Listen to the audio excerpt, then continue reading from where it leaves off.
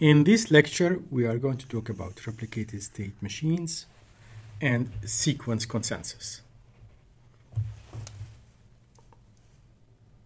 Sequence consensus is a form of multi-paxos which allow us to agree on sequences of commands or values. So here is a motivation.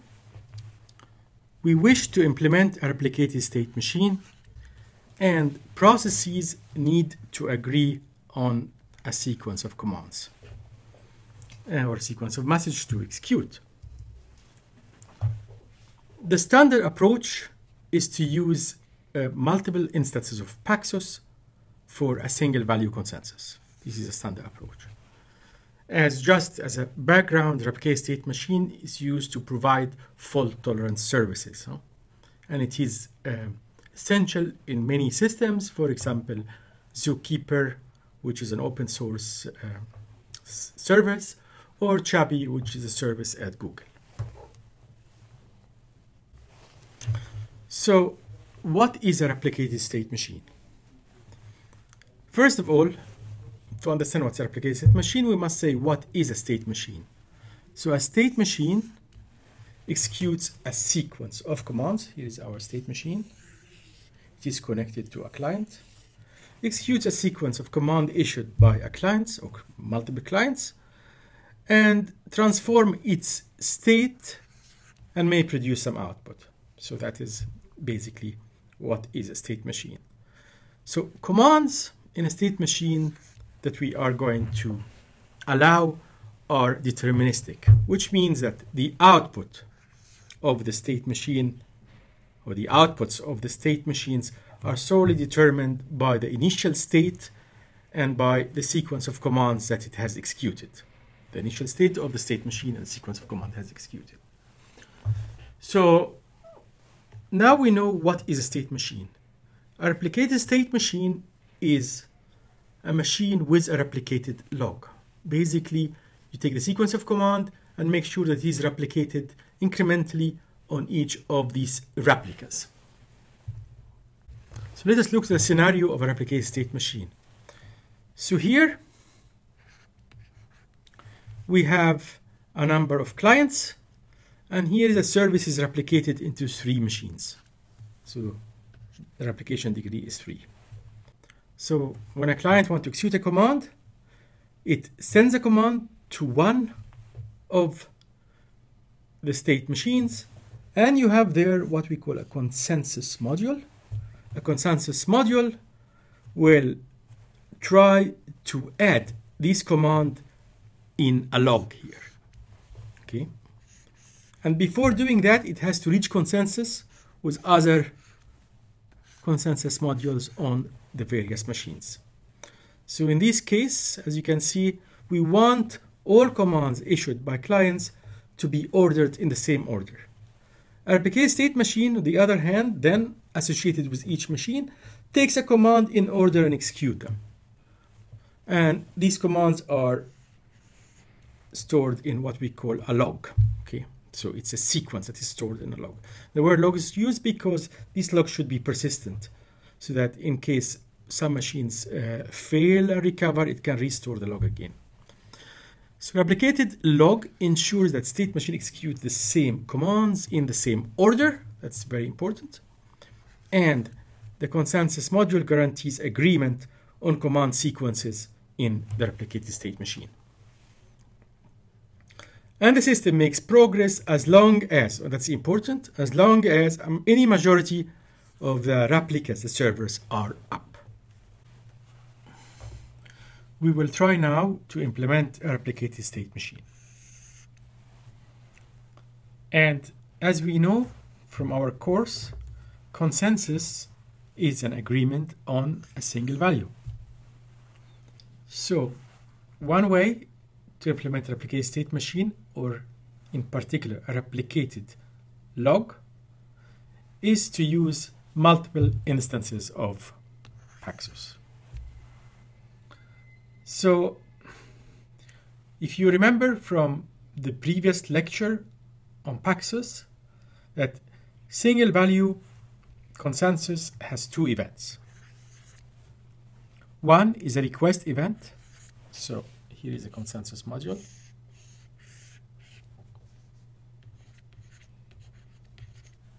The request event, which is to propose a value,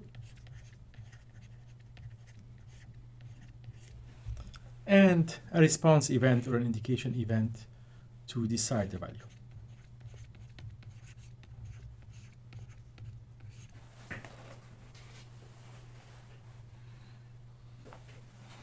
So let us remember the properties of consensus. Just to remember, we are now trying to agree on a single value. So the first property is validity, which says only the value proposed may be decided upon. You cannot decide on a value that is not proposed. And we have uniform agreement, which say that no two processes decide different values. And remember the word processes, we are not requiring correct processes. It could be a process that decided and then crashed.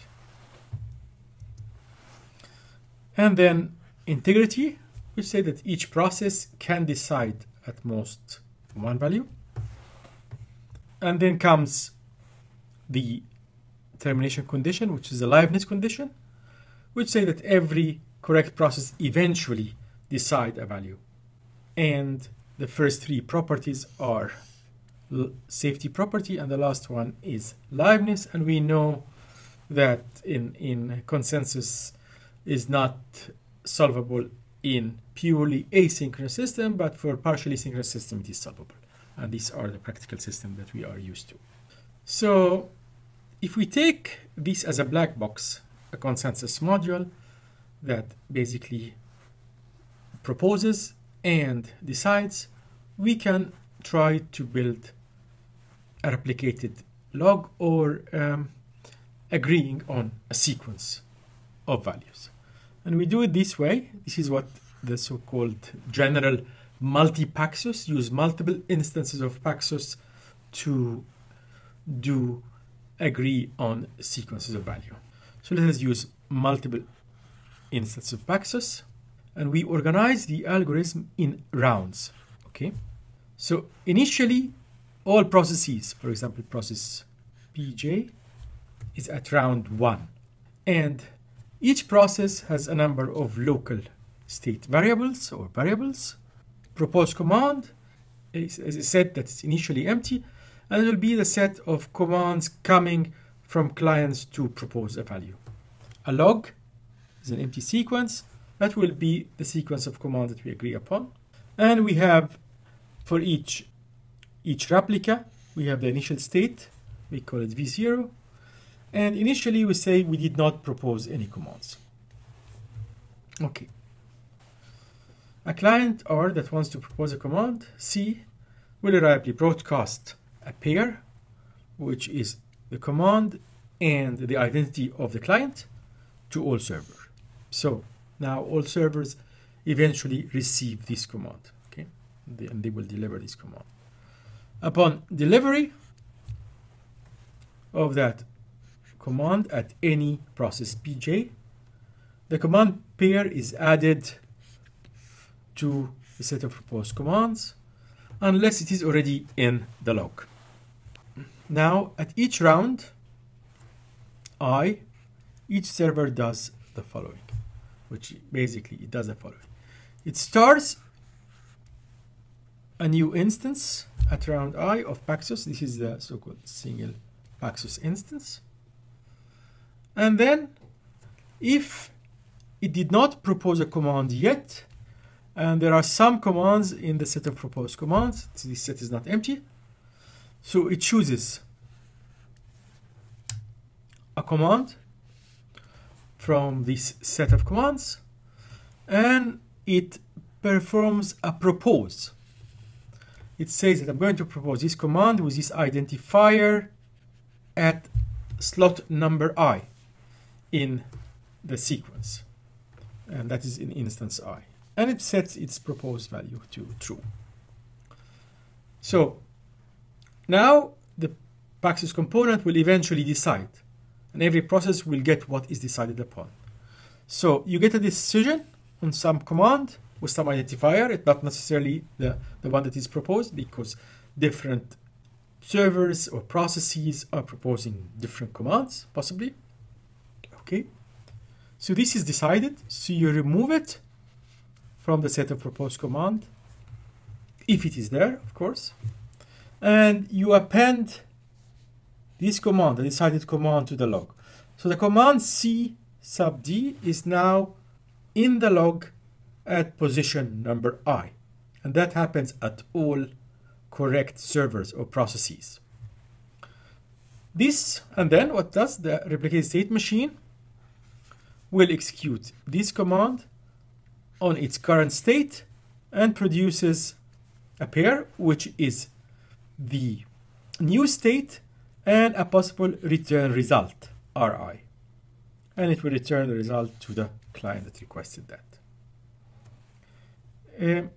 Now it can set its proposed to false, so it can perform another proposal, and it moves to the second round. Okay, this is the algorithm. And it looks like it works, as you can see. But there are some problems. So the algorithm works, but this algorithm is sequential. And what I mean by that is that if you look carefully at the algorithm, in order to select a command at round I, any process, which, if you remember Paxos, it had proposals, acceptors, and learners, any process that got the desired value has to agree on the previous sequence of commands.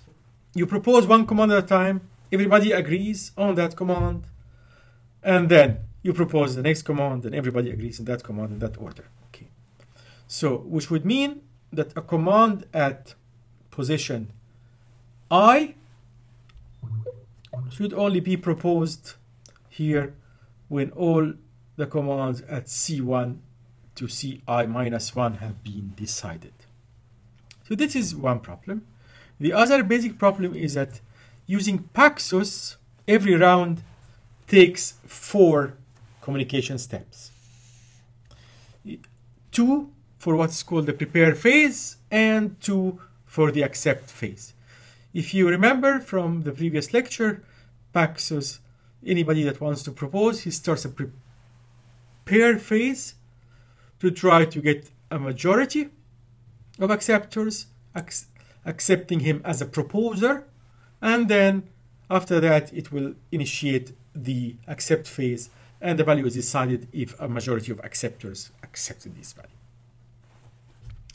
Okay, so, and in fact it is not easy to pipeline this proposal. What I mean by pipeline is that while you're proposing one, you start proposing a next command, and you start proposing a third, and so on. That actually the same proposal, given this, if you just relax the algorithm, might end up in different slots proposed by different processes. And you might also decide on slot 5 before slot 3, so you get hole in the log. So that is the problem with this algorithm. What we are going to do now is we are going to move to an algorithm that actually agrees on sequences already from the beginning, from first principles. And remember here, we didn't really specify what does it mean to agree on sequences. The first thing we have to do is to define what is our problem really. Our problem is not agreeing on a single value, but agreeing on sequences. And that will take up in the next unit.